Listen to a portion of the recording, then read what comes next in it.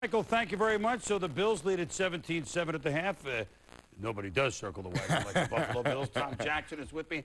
Tommy, we're watching two quarterbacks, and at least it's an exciting game. Well, a couple of mistakes made by both Flutie and Berline toward the end of the half in the form of interceptions, but the thing that you see from both of these quarterbacks, they bring a certain enthusiasm to their offensive football teams. And even though both are replacing other quarterbacks, Berline permanently in the case of Kerry Collins and Flutie temporarily in the case of Rob Johnson, I think that that's the most exciting part of this game is watching these two offenses respond to these two quarterbacks. You're right. You're always big on watching tempo. That's right. Tempo, real quick. Tempo is good. Better for the Bills thus far with a 10-point lead. Well, going into week number 8, only two teams undefeated. The Denver Broncos will have their game against Jacksonville in a moment.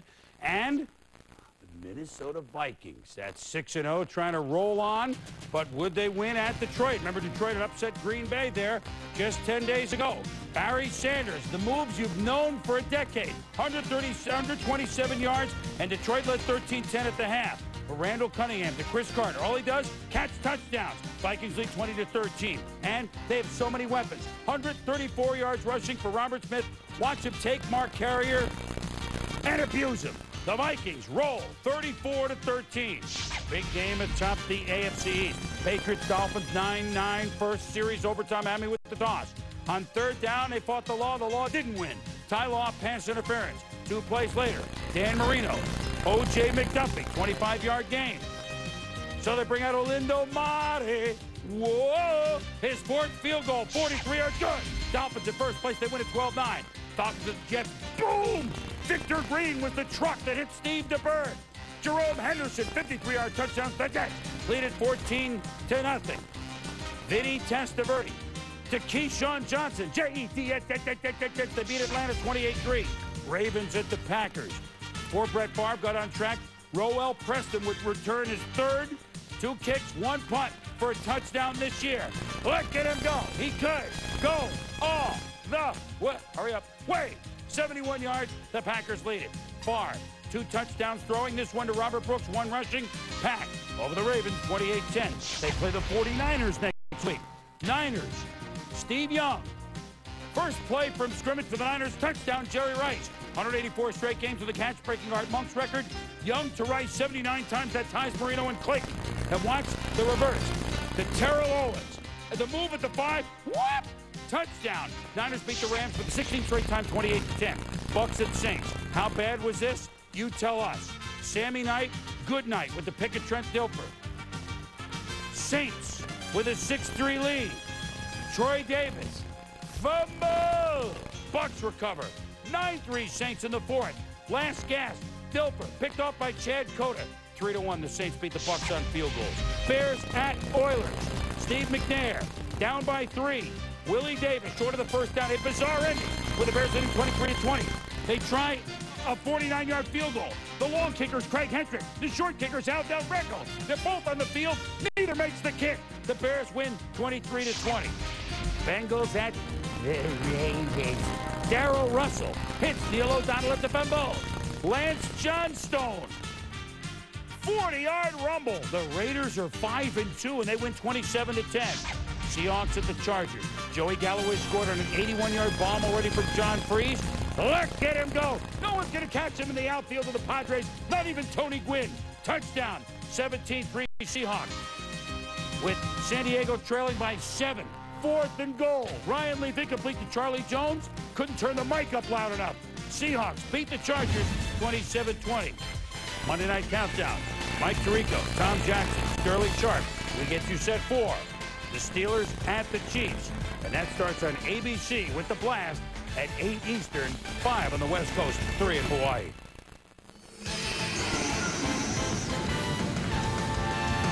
This halftime report is presented by Toyota.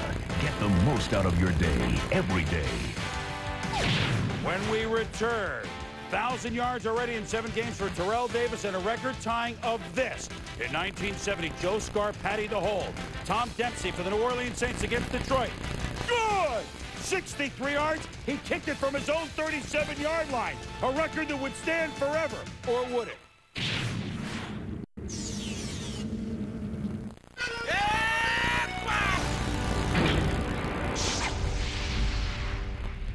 Welcome back to halftime. The Bills lead the Panthers 17-7. It was almost undefeated against undefeated, but Doug Flutie and the Bills upset Jacksonville last week. But still, 5-1 Jacksonville at 6-0 Denver.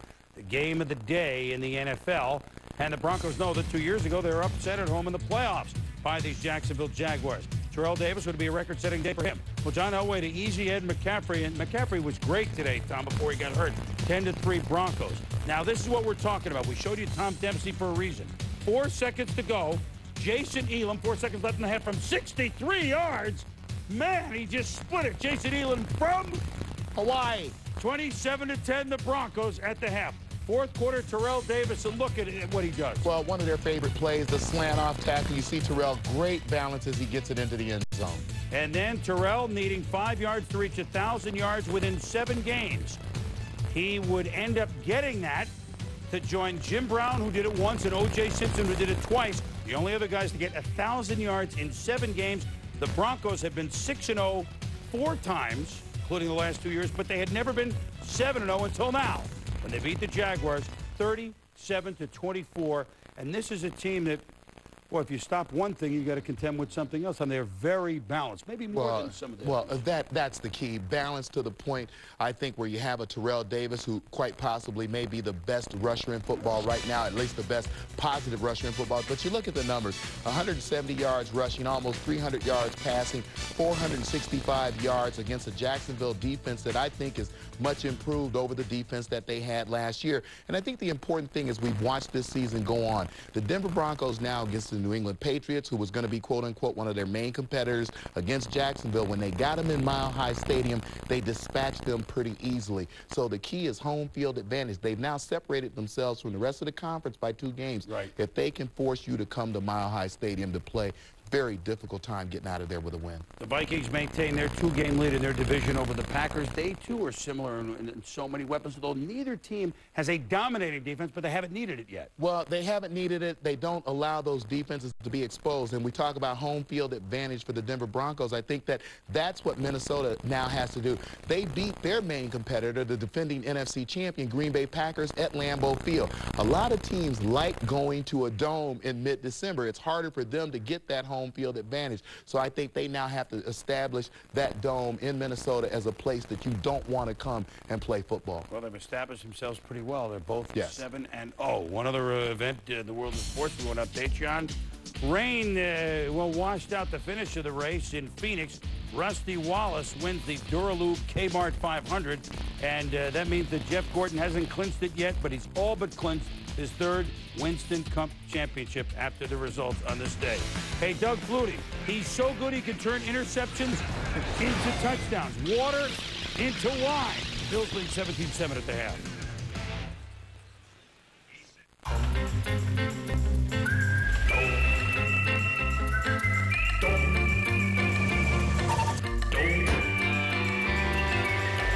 How important the family unit is, that's why we help. Children today face many difficult problems. That's why here in Buffalo, United Way has changed the way we help, from the students to the parents and the whole family. These programs are leading the way for a new, innovative approach to change the way we serve the family and build better communities for all of us. The NFL, the United Way, and you, the power of teamwork.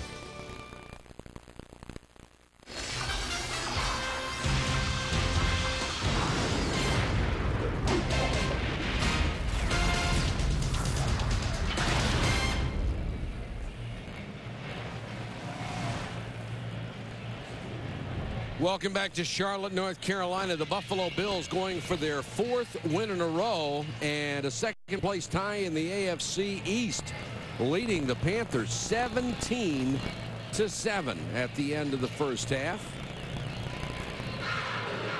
Carolina will get the football to start the 3rd quarter. Christie to kick to Bates. Led the league in kickoff returns 2 years in a row. Takes this one at the 1.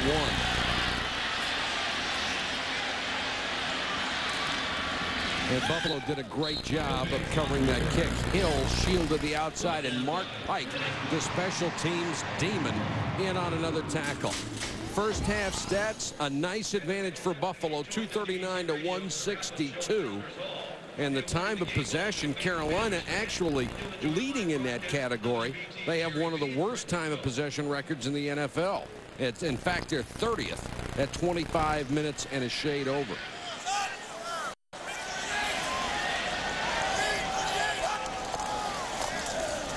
Lane pounds it out to the 25. You know, I said before the game that Brockmeyer had to block Smith, but I'll tell you, Carolina has used everybody on Bruce Smith, including a wide receiver.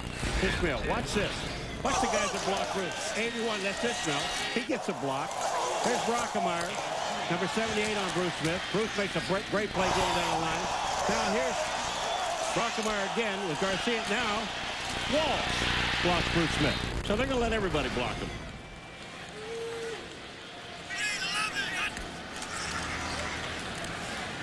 Burline to Walls. Wesley Walls cast on his hand and all, makes another catch, his third, up to the 31, maybe the 32-yard line. Holosek was on him, and Walls comes up limping. Sam Rogers is out for Buffalo. The left outside linebacker has a pulled hamstring. He will not return. Walls limps off. Luther Broughton comes in at tight end, and they can ill afford to lose Wesley Walls.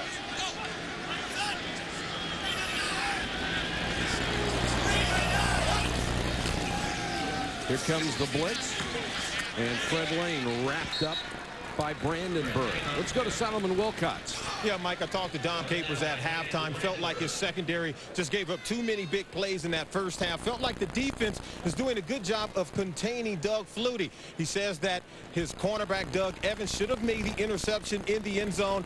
And you know what, Mike? He didn't use the Cavs as an excuse. He wants Doug Evans to make those plays.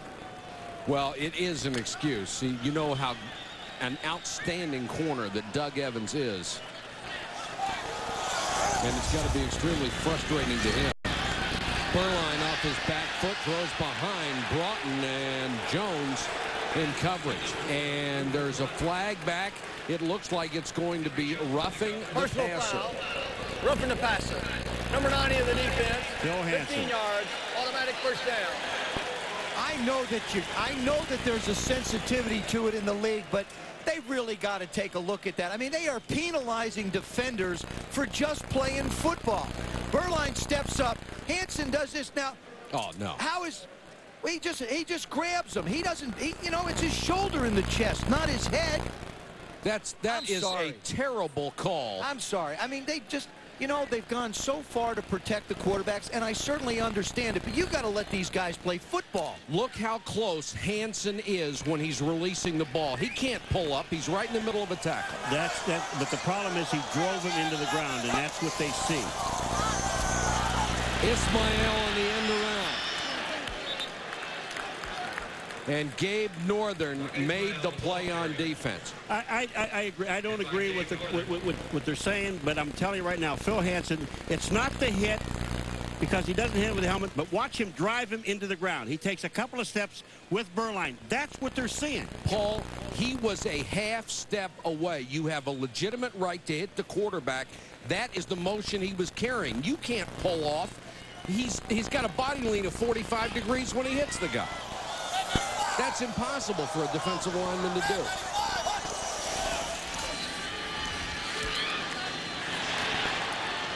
Burline gets this one out to Muhammad again, and he is into Buffalo territory at the 46. That time, Bruce Smith buried Steve Burline. He's getting better acquainted with each of the defensive linemen for the Buffalo Bills at this point.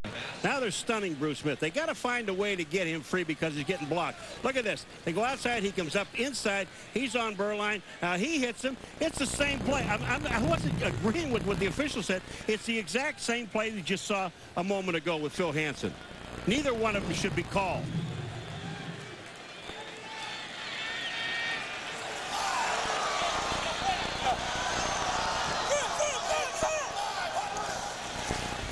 Burline on 3rd and 3.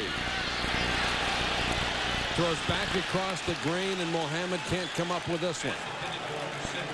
That may have been intended for Broughton. Well, Steve Burline only looked at 2 of his receivers. His third receiver is the slot man hooking back on the left side.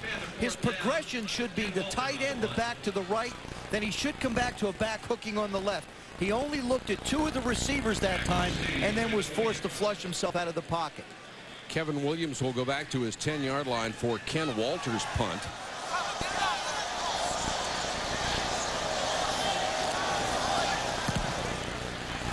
Another beautiful high floater.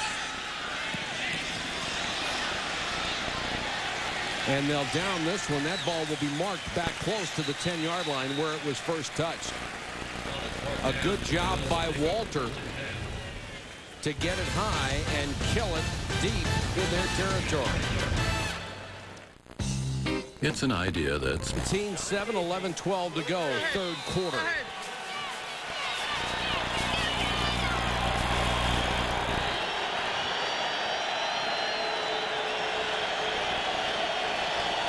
Flutie and company take over at the 10. Antoine Smith cut down in the backfield. Doug Flutie has done so many different things in the first half of this football game, different ways of delivering the ball. There's a little push pass, then you bounce one up in the air for a touchdown, then you make a perfectly thrown corner route. He's thrown every throw you can make, except here where he tries to force the play and throws the interception. Trying to do almost a little too much at times, but gosh, he's fun to watch.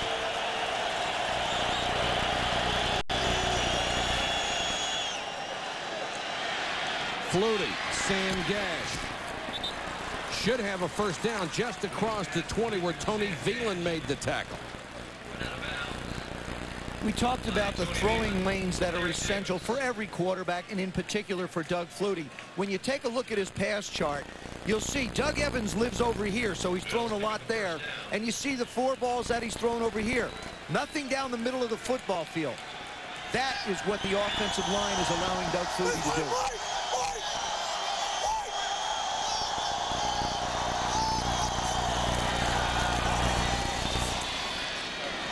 Smith protecting the ball, stopped short of the 25. Sean Gilbert from his right defensive end spot. You know, you talked about when Bruce Smith was on defense early part of the game, we didn't hear his name an awful lot. There's a guy on Carolina's defense who we haven't talked about a lot. That's Michael Barrow. He is the man that plays that weak side linebacker position and has really got to get involved in stopping the runs if they're going to be effective controlling Buffalo's offense.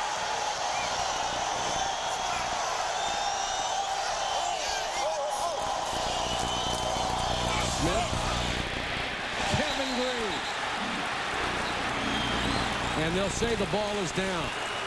Now, Kevin Green made that tackle. He had an interception earlier. The reason he hasn't gotten a sack or even close yet, they've been double-teaming him. Well, when you say a guy gets a lot of sacks like Kevin Green, he can also play the run. Watch this. He gets away from Sam Gash. He moves up inside and makes the tackle on Smith. You know, that ball comes down, and Smith is on top of Kevin Green. And they say when you're down, the ball, you can't have a fumble if your knee hits the ground. But on that play, it just looked like he was on top of Kevin Green when he fumbled.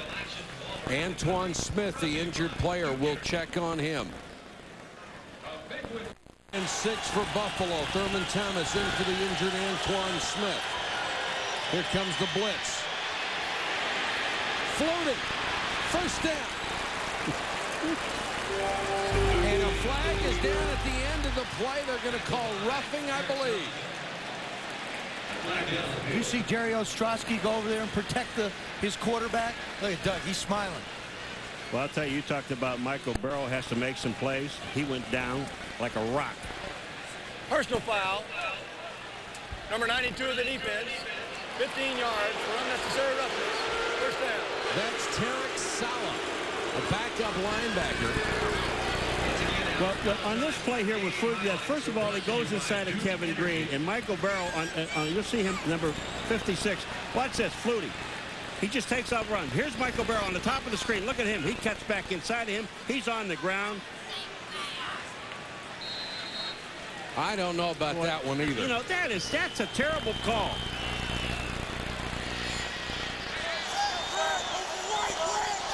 And that's a tough way to lose 15 yards. Thurman Thomas gets about 3.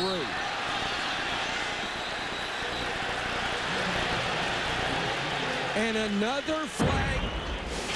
Monday Night Countdown tomorrow night at 6:30 p.m. Eastern. Join Mike Tirico, Tom Jackson, and Sterling Sharp for the latest word around the league. Then at 8 on ABC, it's Monday Night Football. Cordell Stewart and the Steelers battle Andre Rison and the Chiefs. This was the same kind of play, the same kind of aftermath in the tackle. They threw the flag again, and now they're talking about it.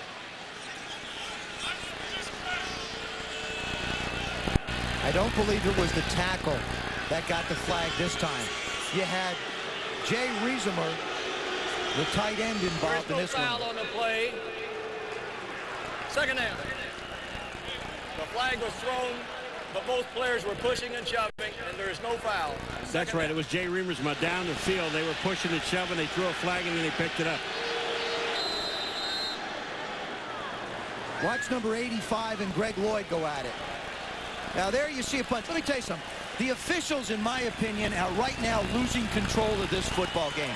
They're throwing flags that should be called and picking them up, and throwing flags that shouldn't be called and assessing them. I think you're absolutely right.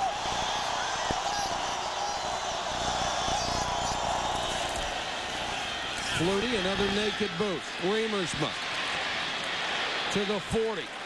He'll be shy of the first down. The things that Doug Flutie does to help an offense are just continual. When you have the ability like Flutie does to play fake like that and get around the outside, it forces not only Lloyd but the tackles and the inside linebackers to stay home. If you don't, he winds up with a simple completion. And all this is going to do is help out the running game. Sure, it's just 9 yards, but now the linebackers have to stay home and respect the fakes. Flutie, 11 out of 14, 202 yards passing tonight.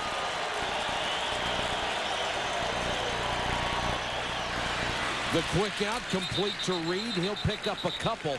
Flutie has gone over the 200-yard mark for the third time in a row. In his previous starts, in his previous NFL incarnation before he was exiled to the CFL, he never had a 200-yard passing game. Let me just say, being exiled to the CFL, being exiled someplace means you went someplace bad. The CFL is not a bad place to go. He was exiled by the league up there, right? It snows up there all the time. He was exiled. It does in Buffalo too, Michael. Not at this time of the year, it doesn't.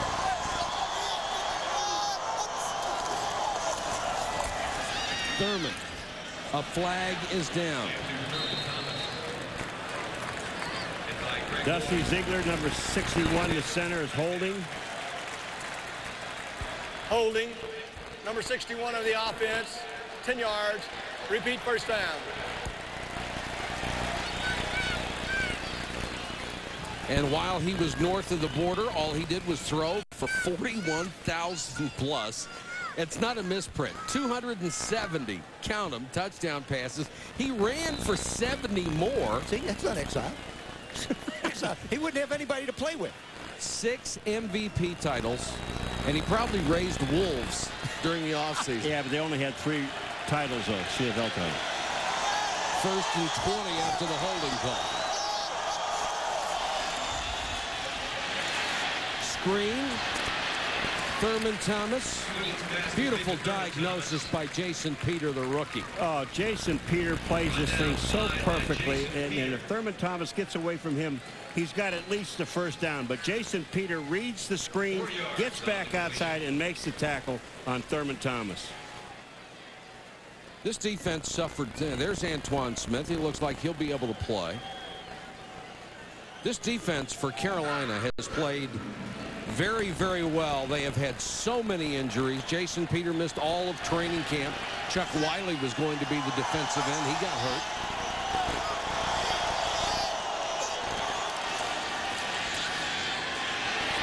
Flutie in trouble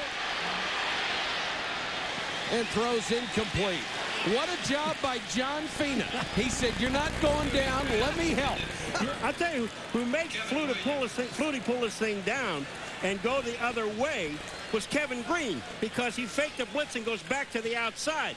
Now Flutie comes over here and watch John Fina. Now, you're not going down yet. You got some work to do yet. Let's get him back on his feet and him around and throw the ball. That's beautiful. Slams the brakes on Alexander, misses him. Fina helps him up. And then he has the presence of mind to avoid the sack by throwing the ball away. After almost every play, someone in Buffalo's huddle is smiling.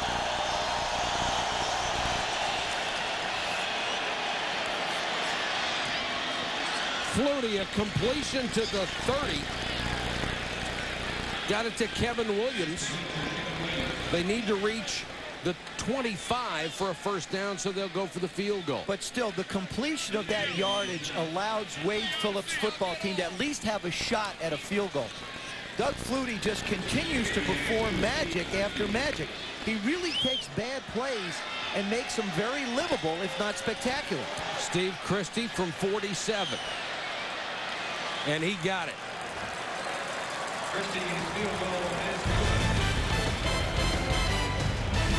Back to Charlotte after this.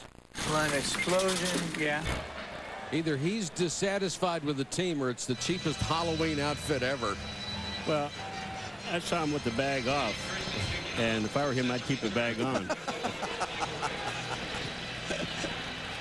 Christie to kick it away with the Bills leading 20-7. Oliver and Bates are deep. Bates from the 10. Bates got it to the 34-yard line.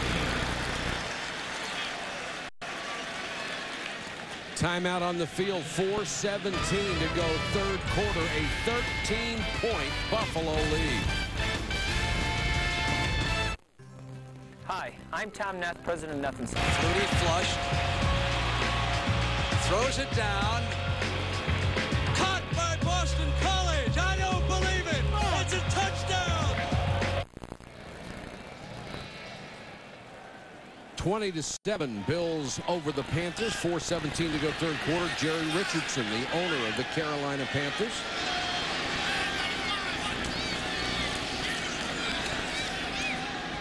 Berline throws short and incomplete. ESPN Sunday Night Football is brought to you by Visa, the preferred card of the NFL. It's everywhere you want to be. By Sprint for all the ways you communicate. And by Applebee's, America's favorite neighbor. You belong to Applebee's.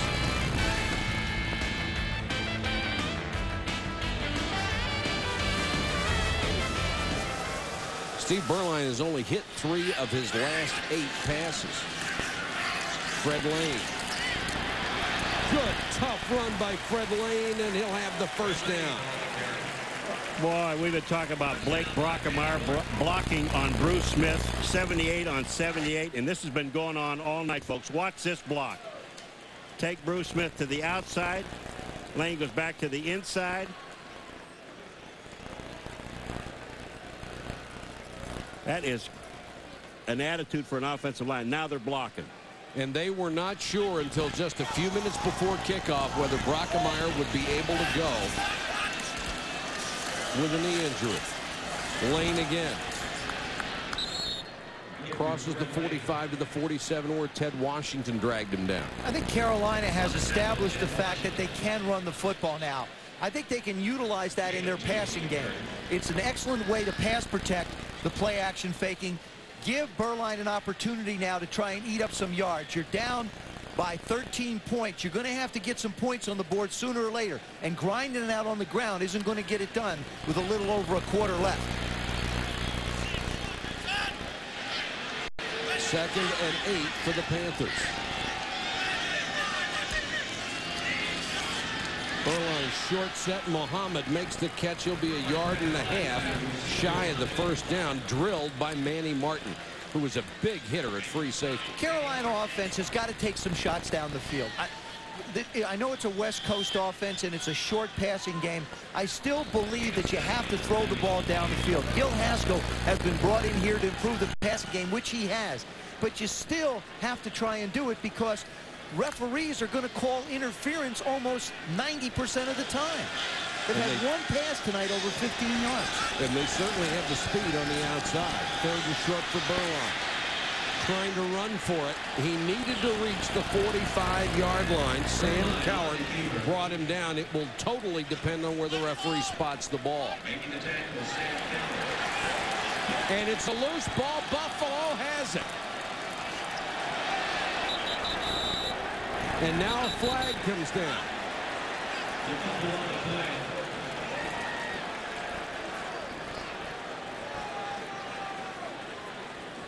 Bills take over first and 10. A flag downfield. Berline tries to work himself up for the first down. The ball gets stripped out. That's a heck of a call. And here come the Bills. We have a personal foul, number 67 of the offensive team. 15 yards, first down Buffalo. Brian Stoltenberg, the starting center. It looked like Bruce Smith took the ball away from Berline on the way down.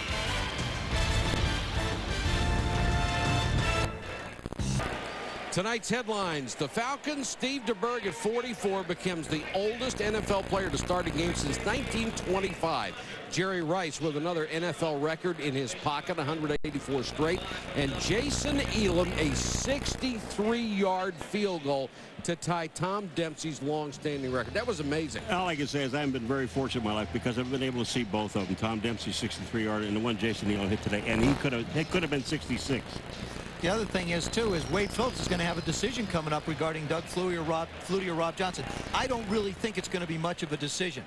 Doug Flutie has done a great job keeping this team going. When Rob Johnson is ready to play, he will be the quarterback of the Buffalo Bills. As Thurman Thomas says, who did you pay $25 million to? He's going to be the starter. Flutie under pressure. Thurman Thomas. He's amazing. Oh, the fake. First of all, there was a fake to Thurman Thomas. Then he hits Kevin Green and knocks him off stride. And then he catches the ball. So Thurman Thomas does three things. One, watch him to the right, 34. The fake to him, bam, he'll hit Kevin Green. Knocks him inside. Now watch. Flutie gets away from Kevin Green. And Thurman Thomas goes downfield and gets open. That's experience. Those are veteran plays. Thomas thriving in this third down back scenario.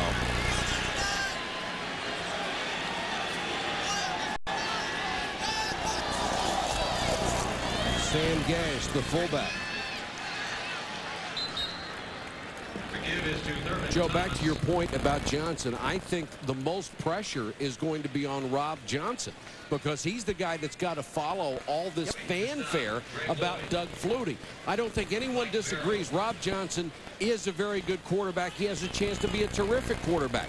But that's a tough situation to be in. Well, it's not tough right now for Wade Phillips, to be perfectly honest with you, Mike. You're absolutely right. If Rob Johnson doesn't play well and Flutie continues through this game and next week if he's not ready to play well, and then Rob struggles, then you're going to have the questions come up. Right now, they've got a perfect scenario. 2nd and 9. Thurman Thomas, touchdown.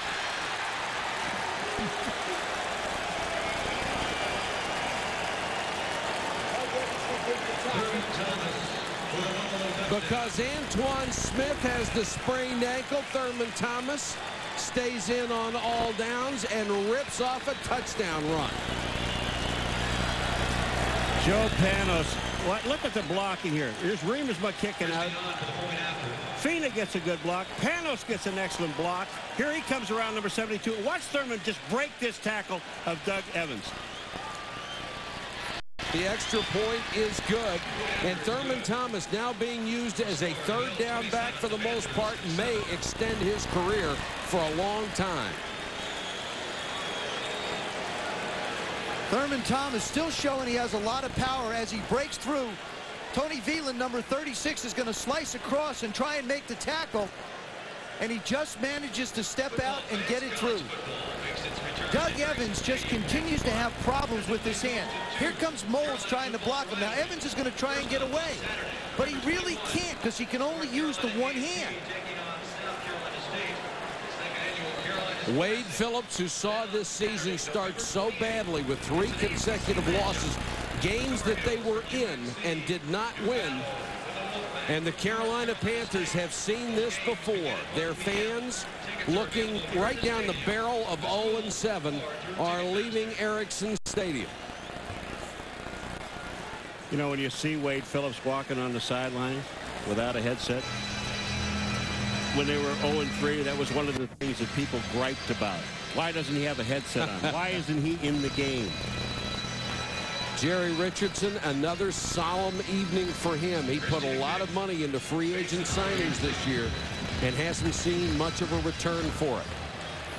Bates from the 5. Got to the outside. Knocked out at the 32. ESPN Sunday Night Football continues next week with a major battle in the AFC West. Tim Brown and the Raiders head to Seattle to take on Ricky Watters and the Seahawks. Join Joe Theismann, Paul McGuire, and me right after primetime at 8:15 Eastern.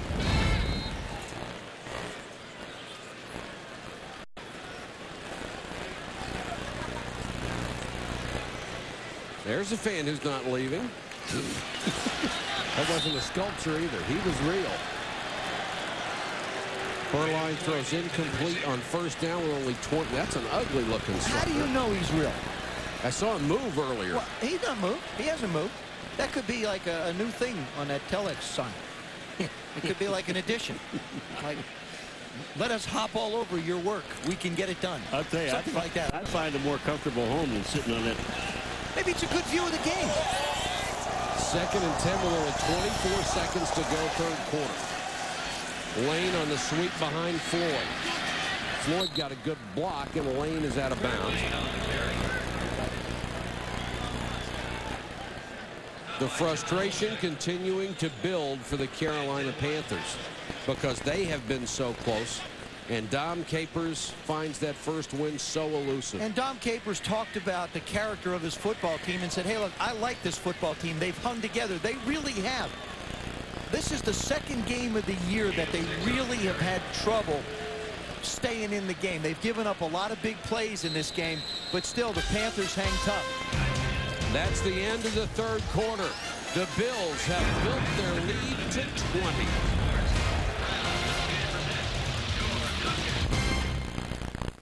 There's an old Kerry Collins jersey on the wall here at Ericsson Stadium, and he certainly caused a controversy here when he went into Dom Capers' office. And according to Dom Capers and then the quarterbacks who he met with afterwards said his heart wasn't in it and asked out of the lineup. It led to his very rapid release, and really Dom Capers and the Panthers had no other choice. You have someone that asks out of the lineup, especially the quarterback and the leader, you can't keep him on the ball clock. Burline in trouble. Hansen.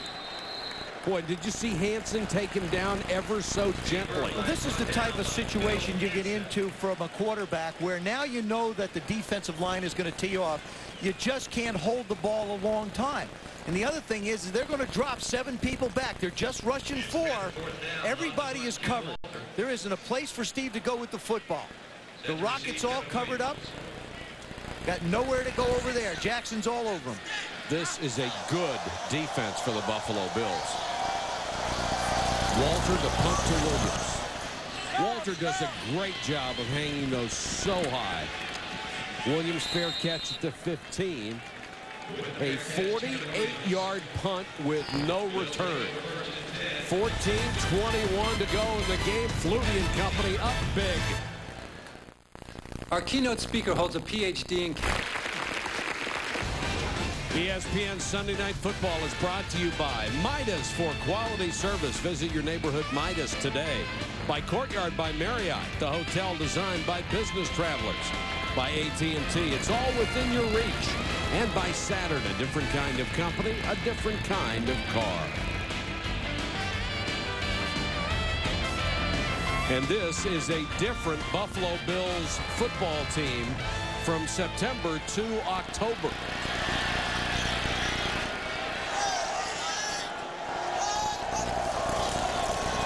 Thurman Thomas. Doug Flutie for 3 weeks in a row, has thrown for career highs. Tonight, 245 yards. And the rating, 131.9. That is almost off the scale. Well, you know, the one thing about this Buffalo Bill team, and I happen to live in Buffalo, Joe, is that they've been bad-mouthing the offensive line since day one. And this offensive line, as of 4 weeks ago, put it all together.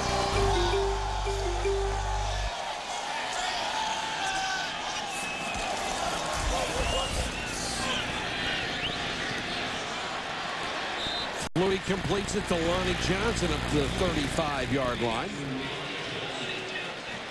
Play action provides you with such opportunities to be able to suck the linebackers up to the line of scrimmage, and it creates an automatic passing lane. Gash goes through, he turns inside. Lonnie Johnson is right outside, so that there's a perfect place for Doug Flutie to be able to make the release and throw the ball into. Here's the look from Doug's side. Who said what? What's wrong with that? You could be 5'1" and make that. All he's done is 16 out of 20 for 262 yards. Thurman hit at the line. Richardson came flying up from his safety spot.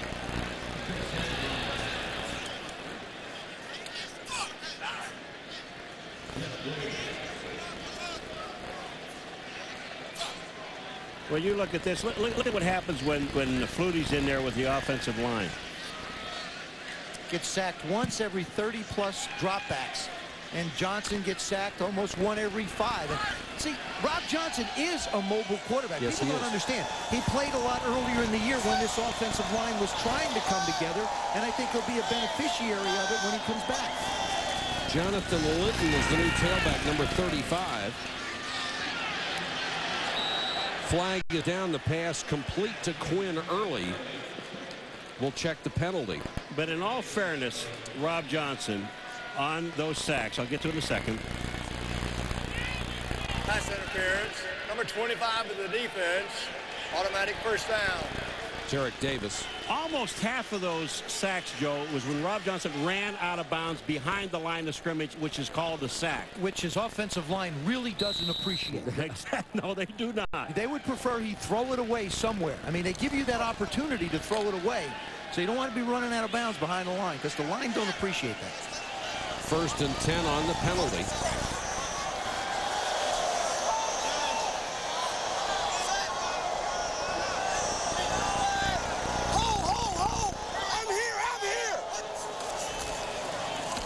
Linton.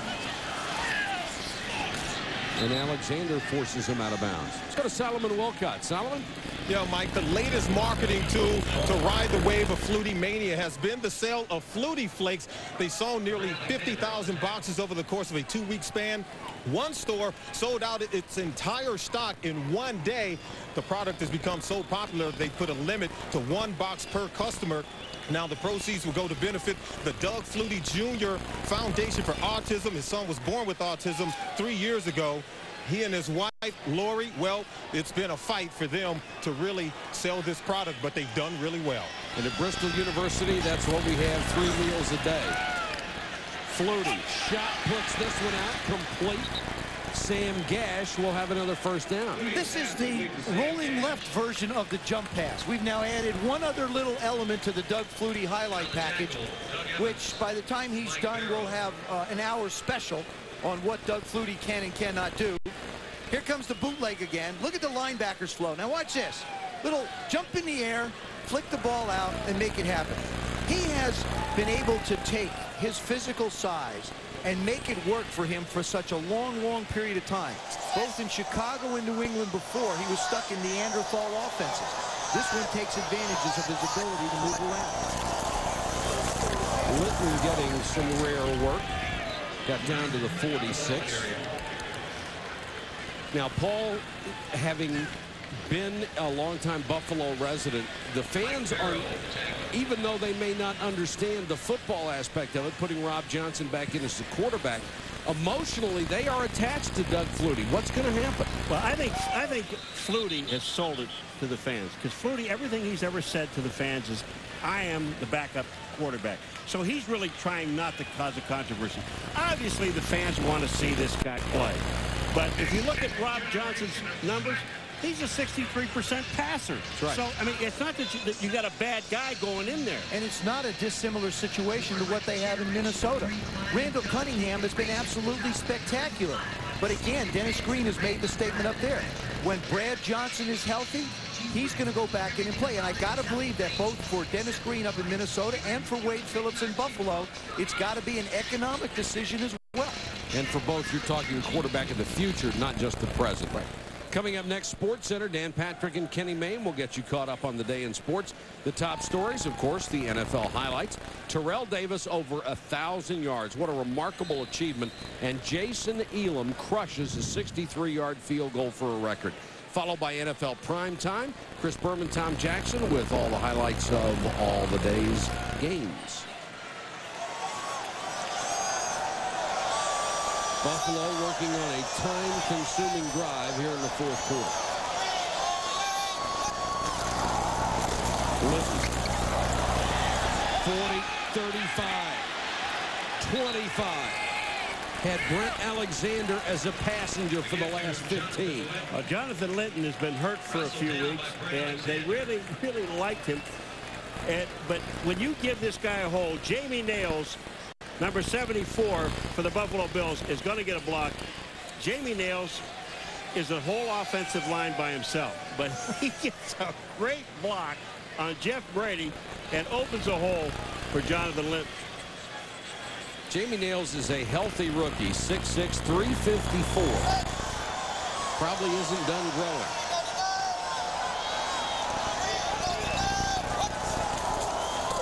Linton again. And with this win, the Buffalo Bills, who many thought were dead at 0-3, are going to tie for second place in the AFC East, and they get Miami at home next week, a chance to tie for first. Well, Ralph Wilson's football team over the next 5 weeks plays all divisional opponents. They're going to wind up playing in the AFC East for the next month. So a lot of what this team is going to be able to do will be determined in the month of November. Second and 9.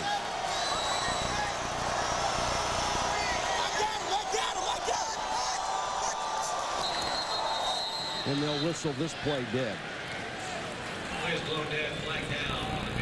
Hart, number 84, 5 yards. It's still second down. Joe, here was what you pointed out. They'll have 3 of the 5 at home, 5 consecutive divisional opponents. And not easy. It's never easy, but you know, I've found that they're going to play New England twice within 3 weeks. I have found as a player preparing for games like that, it's easier because, I mean, you're familiar with everybody. You've seen everybody. It makes it a little easier on the coaches to prepare everybody. And, you know, these are teams that this football team has seen a lot of. This drive has already eaten up 6:13 off the fourth quarter clock. This is exactly what they wanted. Nice move by Linton to cut it outside. And gets down near the 26-yard line. Well, you're watching an offensive line at work, and Ruben Brown came in yesterday to talk to us, and we asked him, you know, what has made the biggest difference in this offensive line? Why have you guys finally turned this thing around? Carl Mock. Yep, he's talking about the offensive line coach. He said Carl Mock taught us how to look at game films, how to prepare for a game, how to study, how to get yourself mentally ready. And also, when you look at the years of experience, you know, Fina's at 7 years, Brown's at 4, Ziegler's at 3, Panos is at 5, Ostrowski's at 5. This is a team that has a chance to grow together, like the former Buffalo Bill offensive line of the championship years. 3rd and 10, they'll give it to Linton. The flag is down as Barrow makes the tackle at the 22. And this will come back on a holding call. Holding, number 85 of the offense, 10 yards. Repeat 3rd down. Reamersma, the tight end from Michigan.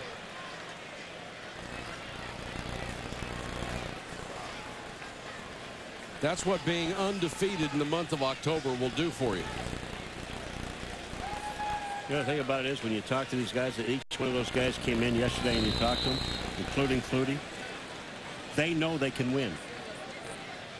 You know, they went 0-3, and people talked about them. They can't win a football game. They can't do this. They can't do that. Except the guys that didn't believe it were the guys that are on the field. That's the only ones that matter. That's right. Do believe in it. You saw Antoine Smith on the sideline. We are told he is fine. They just didn't need him to come back in the ball game, and that's wonderful news for Buffalo. Flutie to Quinn early at the 26-yard line. So bring up a 4th and long.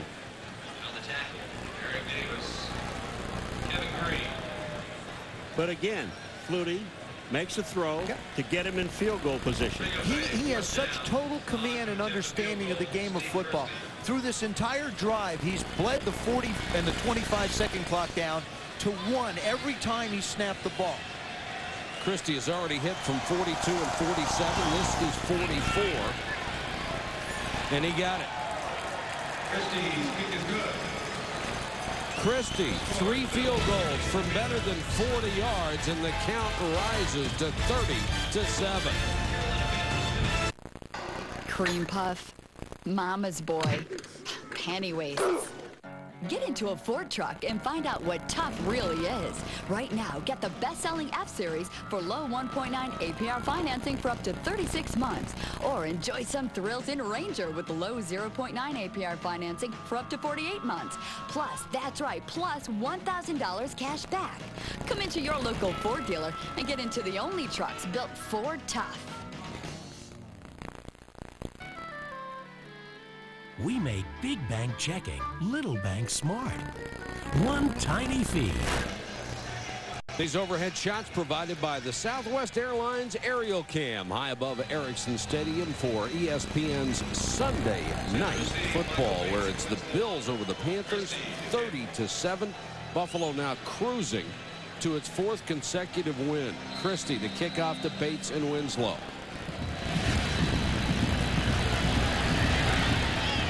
Bates from the 1.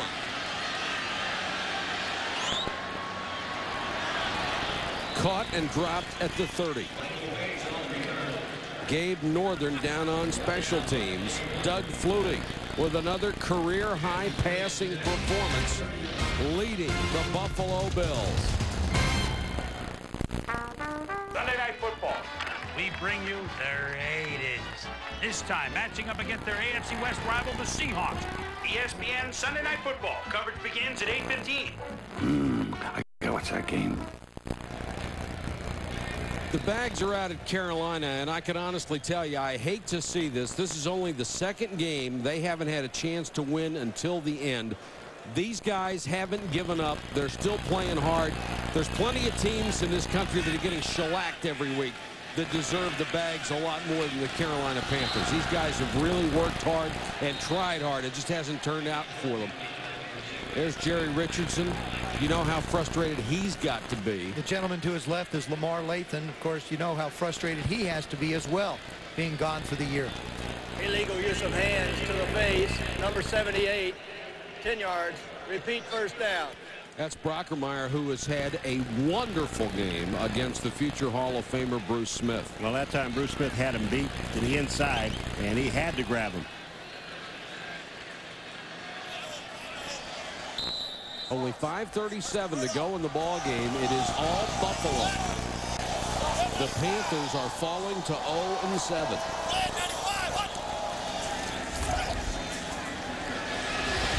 Carrier with the catch over the middle up to the 40.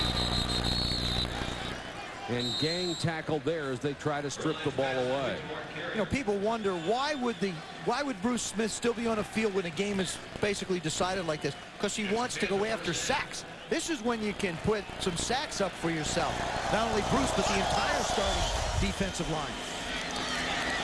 Berline hangs in the pocket. Anthony Johnson gets it to about the 48 as they are in the hurry-up. Ray Jackson with the tackle. Speaking of never giving up, Kevin Green hasn't and won't. And his teammates haven't either. Berline hit from behind by Smith. Loose ball. Bruce Smith has it. And there's a penalty flag down as well. Boy, did you hit this baby on the head. That's why he's now here. You know why he's in there. I mean, Brockemeyer did a great job with Garcia and other people in this offensive line on Bruce Smith all night long, and he finally got it. We have 2 fouls on the play. Well, illegal use of hands to the face. Number 76, we have illegal contact. Number 40 of the defense, those penalty is offset. Replay, second down. And that wipes out the sack. So Bruce Smith, look at him. He's looking, wait a minute, I had a sack. He's mad. Bruce Smith. Look at, they had a deal going on. Garcia steps out. Bruce Smith gets around, knocks the ball away, and recovers it. Now, after that, I don't want to block him on this play. Well, you know who he goes after. He goes after the guy in the secondary who made the illegal contact. Berline with a short set, tries to throw to Muhammad, and off his fingertips. Thomas Smith with the coverage. ESPN celebrates the most exciting baseball season to date this Friday at 9 Eastern with the Major League Baseball Players' Choice Awards. Mark McGwire, Sammy Sosa, Alex Rodriguez, and David Wells, just a few of the stars expected to be on hand and contend for those awards. Join Chris Berman for all the festivities Friday at 9 Eastern on ESPN. It certainly is a season to celebrate. And they'll whistle this one dead. Brockemeyer, number 78, moves early. Ball start, number 78, 5 yards, still third down. You know, for a guy that came in and he's playing hurt, folks, he is not 100%, and they tested him about an hour before the game. And Blake Brockemeyer has played a terrific football game. Had off-season surgery on both knees after the latest injuries. They said he'd be gone a month. He's back in 2 weeks and playing against one Bruce Smith.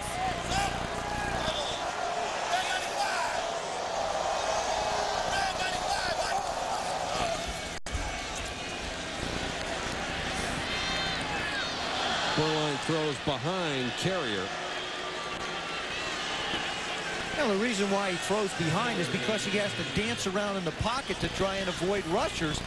And when you do that, it just throws off all the timing of the routes. This is one time.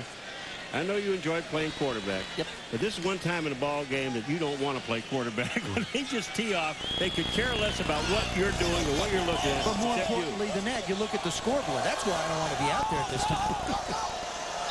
Oh, they moved again. Movement by David Garrido.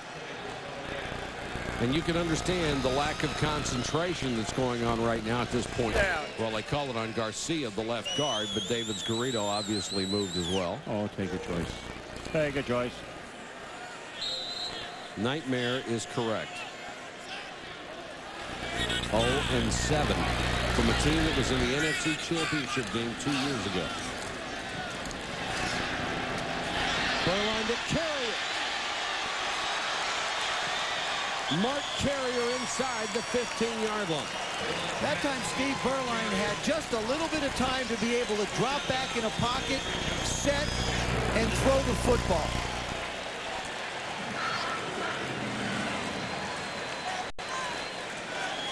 Berline, as he comes back, you know they're going to be rushing at least 4. Line does a good job. He steps up and is able to make a throw that Carrier is able to get his hands on, and then turns it on down the sidelines, gets as far as he can before he gets run out of bounds. Berline tried to draw Buffalo offside. Let's see if somebody moved early. They did. Start, number 64, 5 yards, still first down. You know, we always talk about the home field advantage in the NFL. They had an 8-0 record in '96. They were invincible here at Ericsson Stadium. Since then, they are 2-9 at home. That's not taking advantage. 2-9, including tonight, of course.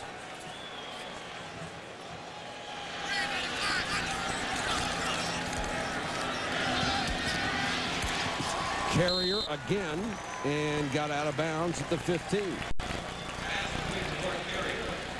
I mean, that was excellent coverage by Eric Smedley. You can't cover any better than that.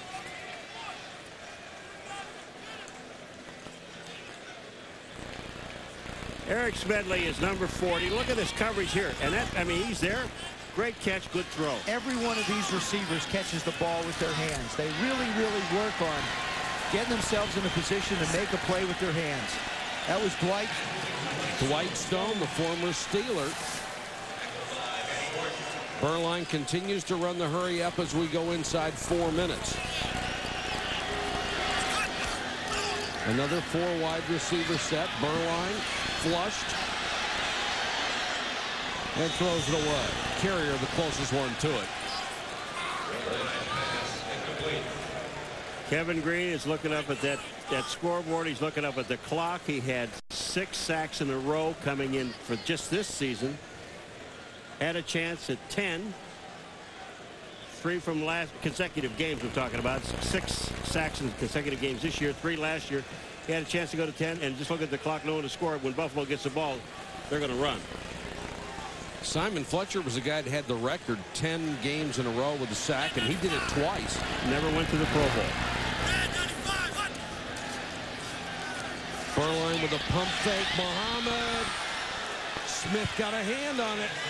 Like Thomas Smith all night has been so close to being able to make plays. And you know, you hate to keep harping on a point, but Thomas Smith does not have a hand in a cast.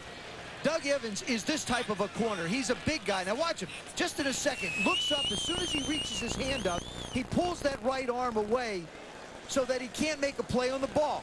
If you can't get to the ball, get the receiver's hands away or arm away as quickly as you can. Doug Evans can't do that with a cast on his hand. 3rd down. Berline.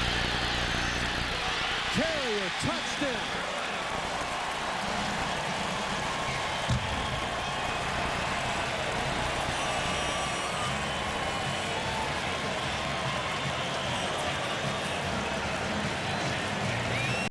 Steve Berline just keeps the play alive, as do the receivers.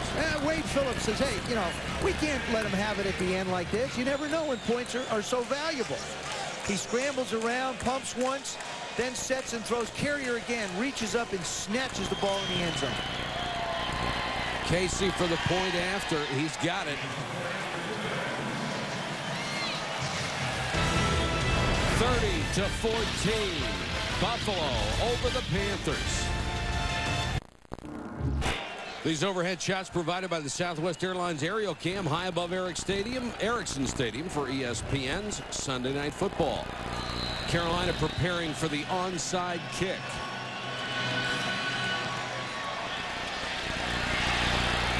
Loose, and they've got it. Kennan Tatum, a backup linebacker, gets the loose ball. You know, on an onside kick, when you're the kicking team and you know you don't have a chance at the ball, you go down and you wipe out any white shirt that you can see. And wipe out's the perfect phrase. Exactly. You watch these guys. They go down. There's some of them that can't get the ball. Look at them. They just wipe out people. Michael Bates actually has a shot at this ball in the air. It did cross 10 yards. Tatum makes a nice recovery on the ball on the ground. Carolina takes over at its own 40. 2 touchdowns, 2 two-point conversions. Who knows? Berline hit as he throws. And boy, Anthony Johnson had Perry all over him, and it's going to get a flag in the secondary. And now Bruce Smith is upset. It looked like Johnson was being held downfield by Marlo Perry. Mugged, I think, might have been a better description. First of all, I can't. Number 58 of the defense. Perry. Automatic first down. I can't believe that Berline gets the ball out. No, he looked like he was being swallowed by that rush. Well, look at Berline. Look at the people that are around Berline. I mean, they're on his back. Bruce Smith is in front of him, and he still gets the ball away. Automatic first down at the Buffalo 47.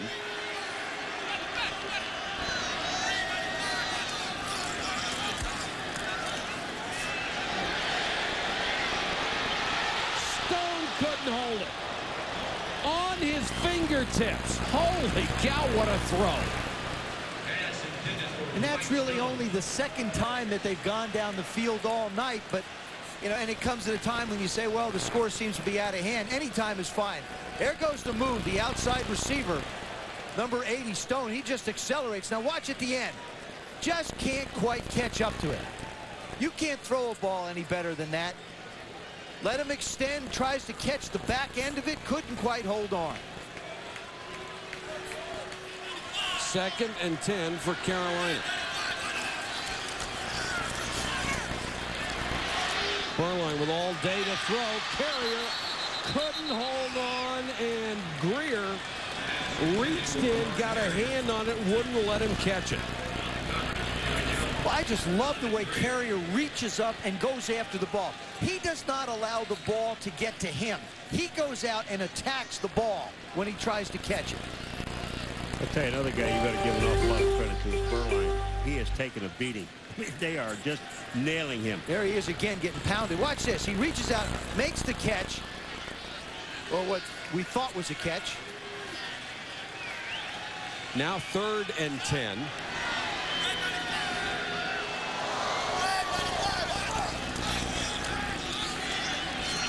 Pressure again, and they got him this time. The sack goes to Sean Price, who's coming back off the knee injury. Talk about old quarterbacks, and I do mean old. They want to trade a 7 for a 7. I don't think so. I appreciate it, but I don't think so.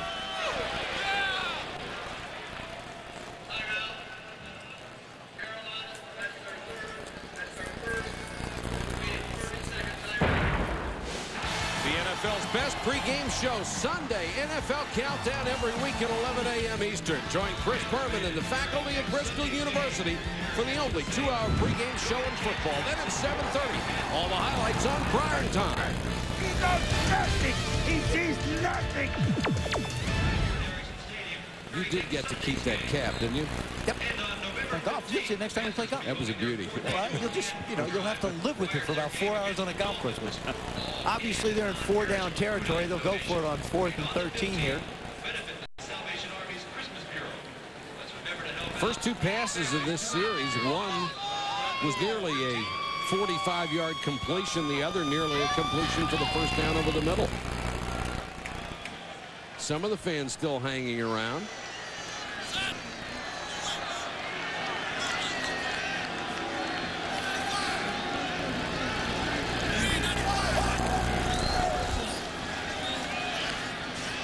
Burline needs 13, gets it to Carrier, and Carrier not only makes the catch, then he gets out of bounds. Heck of a play. Mike, you talked about the, over the last couple of years, one of the problems that they had with this football team was they let Carrier go a year ago. Now they brought him back.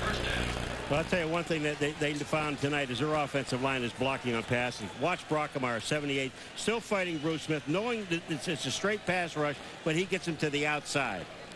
Carrier continues to work. He was somebody they let go and brought back. They wanted to get rid of their wide receivers, bring in some youth and speed, and I think that was the beginning of the problems that they had on offense. 5 catches, 100 yards for Carrier. The Rocket can't hold it. Is it intercepted?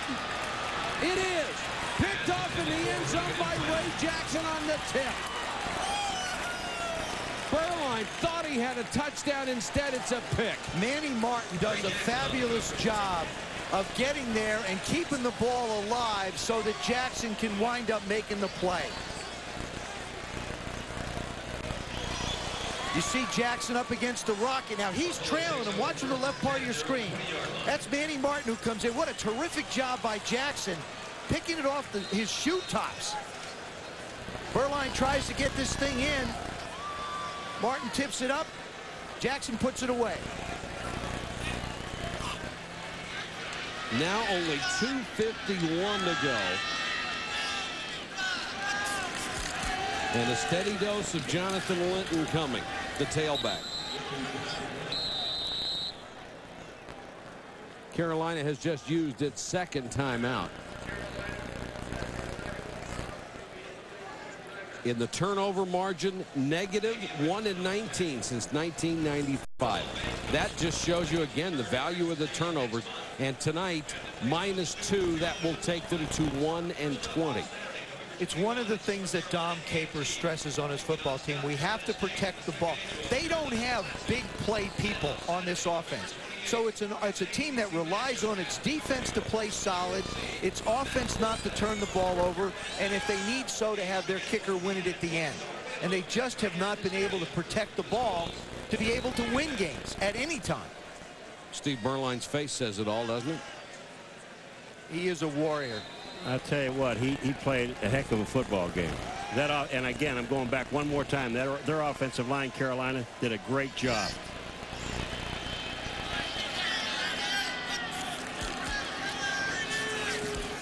Linton has the first down and more out to the 38-yard line. Damian Richardson make the tackle. And speaking of offensive lines, as you pointed out earlier, Buffalo's offensive line was roundly criticized when the season started. For whatever reason, whether the criticism was valid or not, they have really come together, and they can now be seen as one of the strengths of this team. Well, they really are. And Carl Mock, again, is the offensive line coach, and he's the guy to put them together. But it stemmed all the way back to last year when they were terrible, and they really were terrible. Now it took them a little while to put it together, but they now have a pretty good offensive line. And one guy who can make up for some of their mistakes, not only Carl Mock, but Doug Flutie. You change your oil every 3,000 miles, right? Side look at the record-tying day in Denver and our Sunday conversation with the new man in Dodger Blue, Davey Johnson. Join me, Kenny Mayne, and Dan Patrick after Tackle Football. Bills on top 30-14, heading for their 4th consecutive victory. And the Panthers heading for their 7th straight loss. 2 minutes left. Linton again.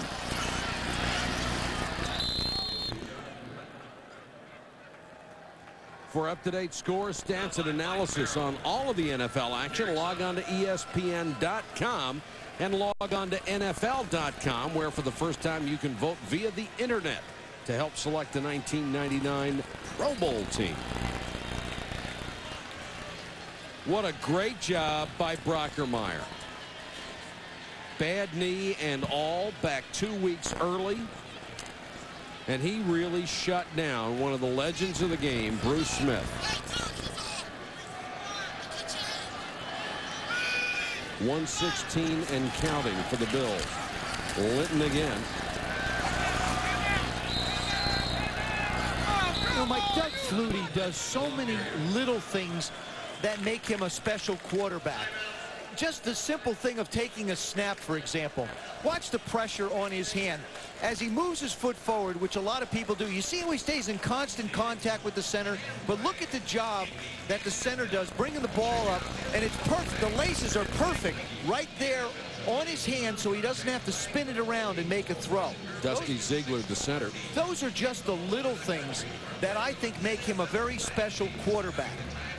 I'm so happy and thrilled to see Doug Flutie being given the opportunity, and a lot of credit has to go to A.J. Smith of the Buffalo Bills, who's their personnel director, pro personnel director.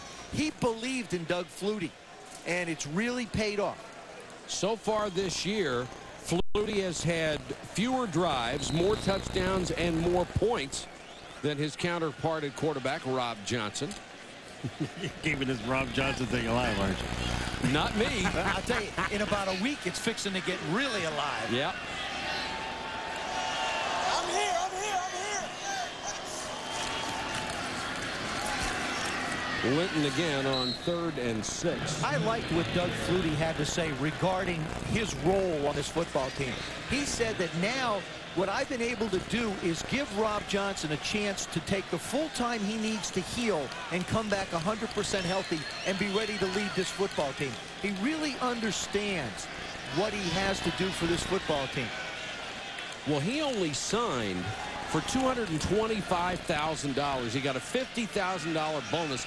He gave half of that away as a charitable deduction to the Jim Kelly Foundation for his son. And the other half he established the foundation for his son Dougie Jr. I mean, the team mascot gets 50 grand to sign, doesn't he? That might be his next role. Doug Flutie again having a stellar night. just the little things that he does. There he is throwing the ball down the field. Yeah, a little bit of luck never hurts. But then again, you can throw it end over end. Whoever said you had to throw a spiral? Then again, if you do throw a spiral, it can be a long touchdown. And why not just add a little jump pass to your repertoire? And, you know, Wade Phillips just sort of shakes his head and said, you know, the guy is really something. He is truly magical. And with those Flutie Flakes, he has created the first black market in breakfast cereal. You can't find a box.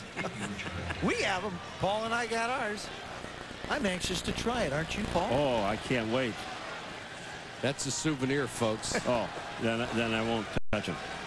Career high 282 yards, 23 seconds to go. Moore will punt it away. This thing is a rocket. Oliver brought down at the 16-yard line with only 12 seconds to go in the game. A 51-yard punt, a 9-yard return. What a turnaround for Wade Phillips from 0-3 to 4-3, tied for second in the AFC East, with a chance to play the leader next week. And for the Carolina Panthers, you know, you got Wade Phillips and Doug Flutie enjoying a victory, but for the Carolina Panthers, what does Dom Capers now try and say to his football team? He has to rely on the character of the people that he's added to this football team to get them ready to play next week and the week after that.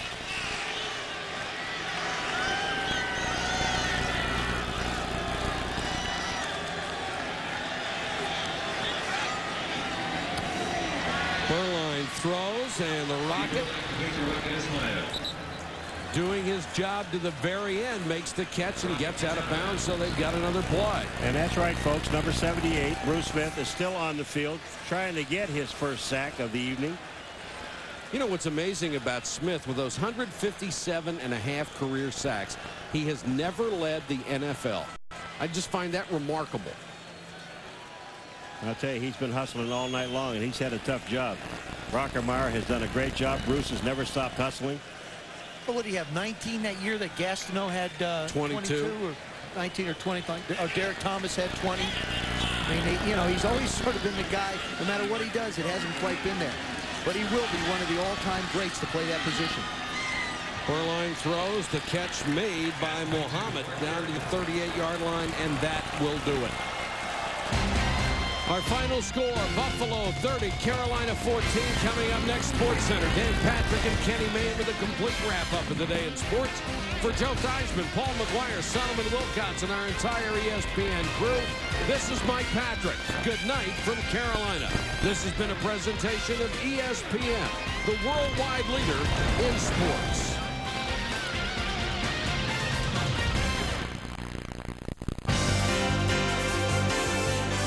ESPN thanks you for watching this presentation of the National Football League.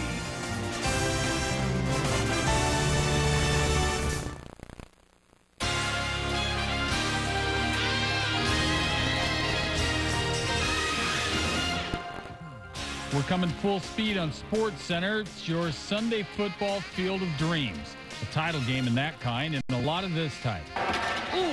Will Terrell Davis run the Broncos to a 7-0 start? Can the Vikings hang on to their dream season, or will Barry provide a wake-up call? Find out if Jerry Rice can catch a piece of history. And while you're here, you might as well have some Favre, too. Why does Jason Elam have 63 reasons to celebrate? These refs don't have one. Our dreams will leave you spinning. And sometimes frustrated. No good. We got to win. Does Chicago have enough fire to bring down the D.C. dynasty? Can Jeff Gordon lock up the Winston Cup championship? It's not how fast you get there, but how you get there. Don't lose your head, but do get carried away. For Sports Center, it's next.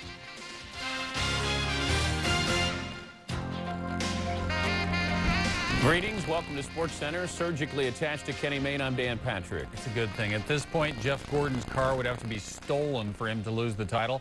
The MLS has a champion. Is it a new one? And what lengths did the Broncos go to in order to beat Jacksonville? Denver bringing out the motivational tools, trying to stay perfect. The Broncos will always remember January 25th, 1998, the date of their Super Bowl triumph over the Packers. The Broncos will never forget January 4th, 1997, the date of their playoff loss to the Jaguars. Are you surprised? Was some of the national media surprised by the fact that this Buffalo Bills team is certainly much better than it was 4 weeks ago? I'll tell you right now, as Doug Flutie signs a box of Flutie Flakes for everybody right here. I'm telling you right now that I think right now the Doug Flutie mania and the Buffalo Bills have really changed the perception of this team across the United States. And people, I think, now are really going to have to take notice of this team just because they have won 4 straight. Okay, people are going to say, okay, they beat the Indianapolis Colts. Okay, they beat the Carolina Panthers. But then you have to look at it, and they beat the San Francisco 49ers, who are undefeated. They beat the Jacksonville Jaguars, who are undefeated, as part of this 4-game winning streak. This club right now is headed in the right direction, and they have entirely turned their season around. There is no question about it. I think people nationwide, they really know that.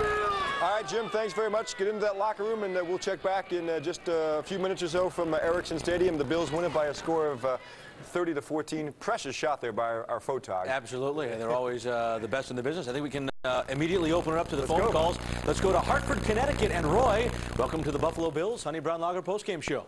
Hi.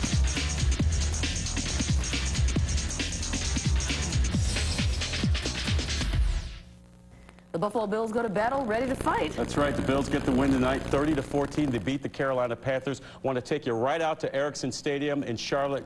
John Murphy standing by with a special guest. Go ahead, Murph.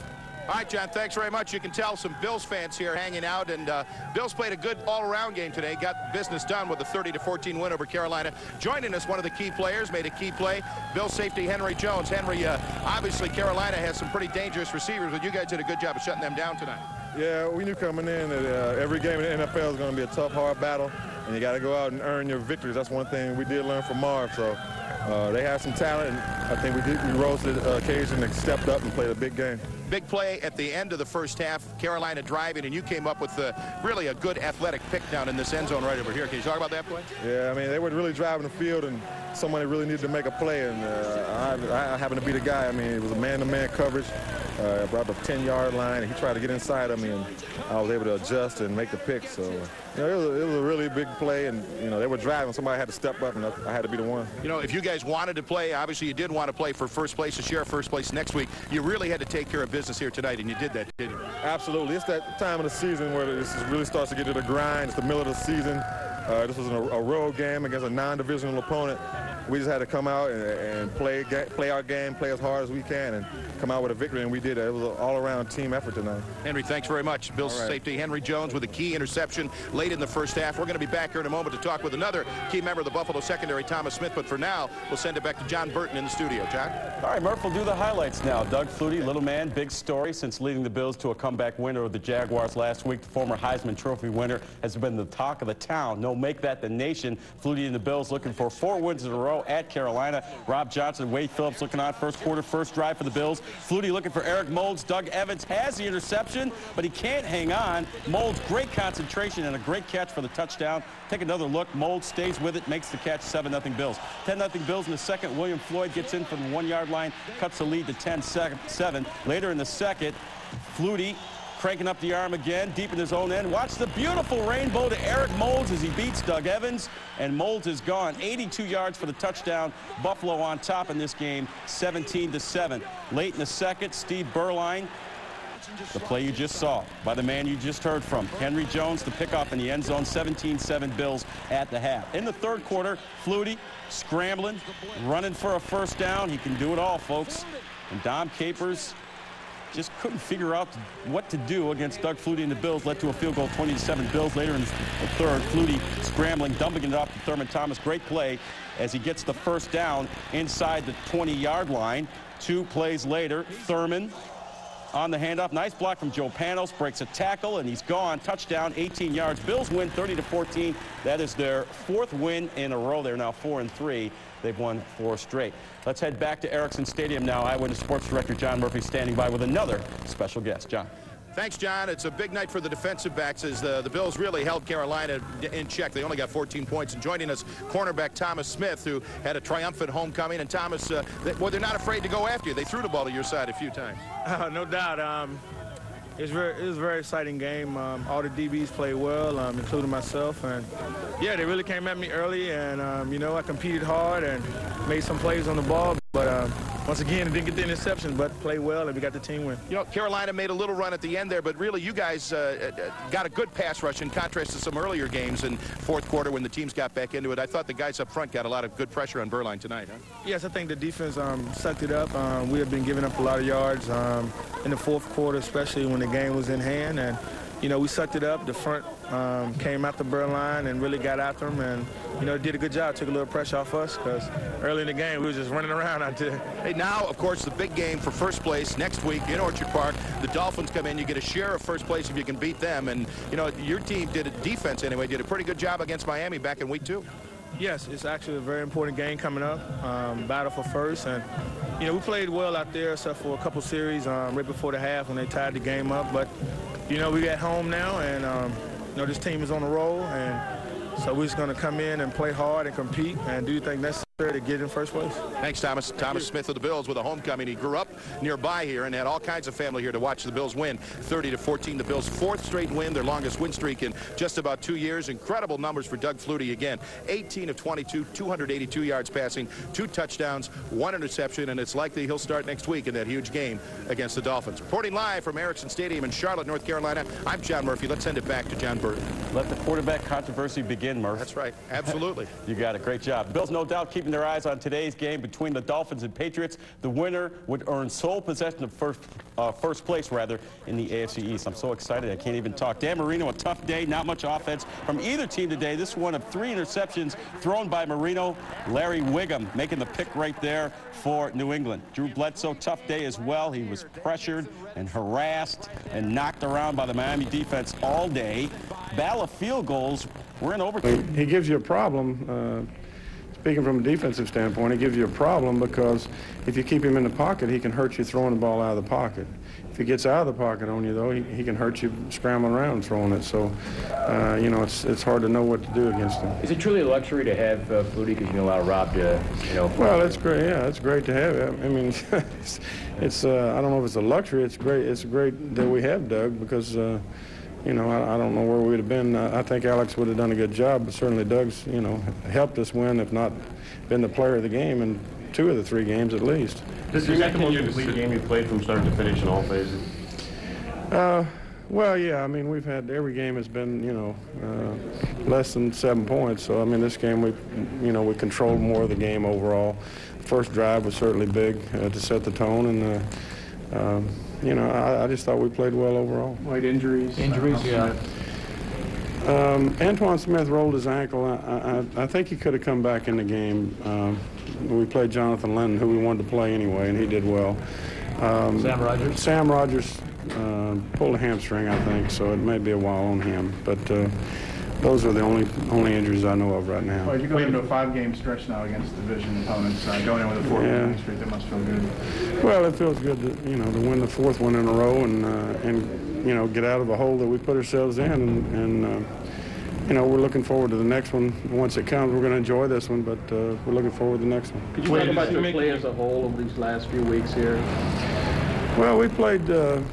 You know, we played pretty well the first 3 games. You know, we lost 2 of them on the last play, and you know, we made a step up though. The last 4 games we've continually gotten better, I think, and that's made a difference.